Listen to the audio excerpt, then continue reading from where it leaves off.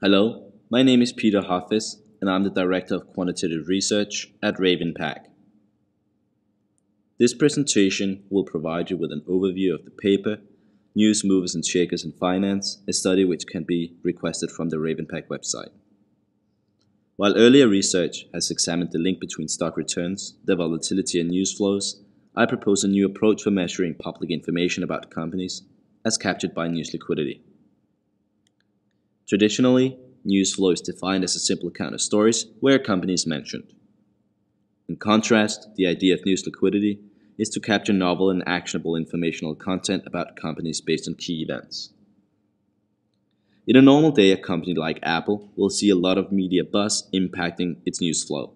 In contrast, news liquidity, as introduced in the study, would only get impacted by an actual company-specific event, such as an executive getting fired, company being sued, or a company reporting negative earnings.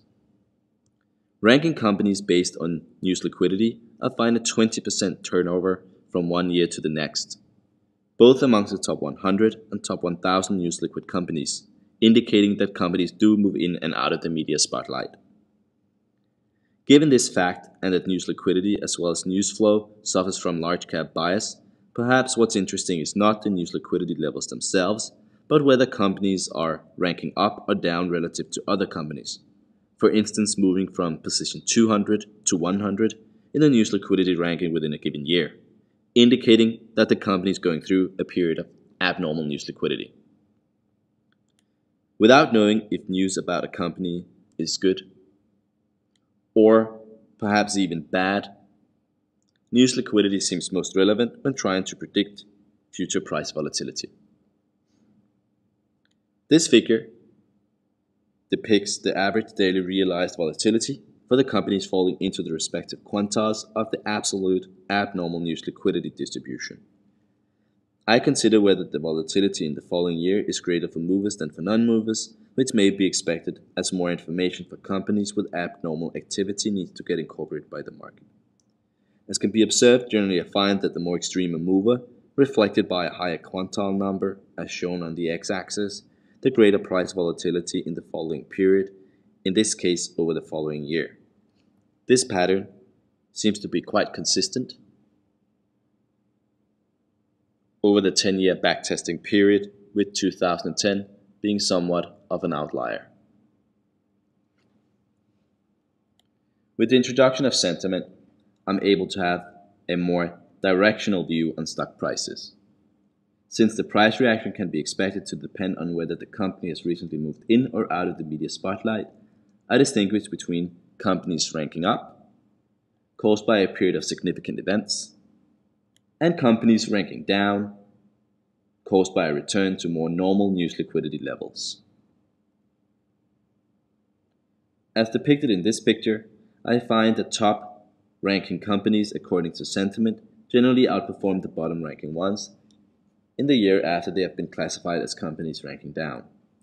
Furthermore, it seems that one can extract a strength element from the sentiment ranking, resulting in greater spreads between companies with more extreme sentiment. In this picture, the black line represents the spread between the top and bottom 25, the red line top and bottom 40, green line top and bottom 50, and blue line top and bottom 100. Based on these results, it seems that companies that have recently moved out of the media spotlight still get the focus of the market.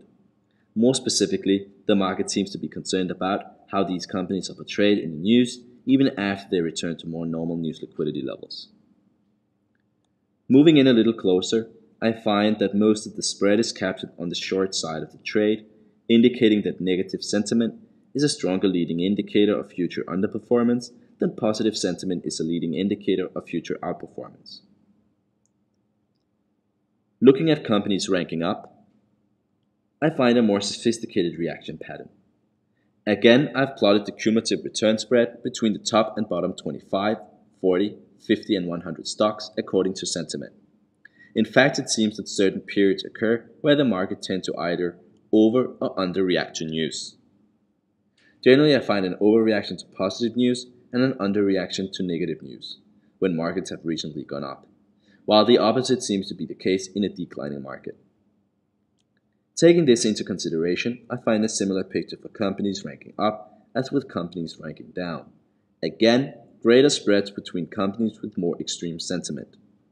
Based on the study, abnormal news liquidity seems a valuable addition to an existing investment or trading model framework with potential implications for stochastic volatility models or stock selection processes, or it may even be interesting to move news liquidity up to an industry level.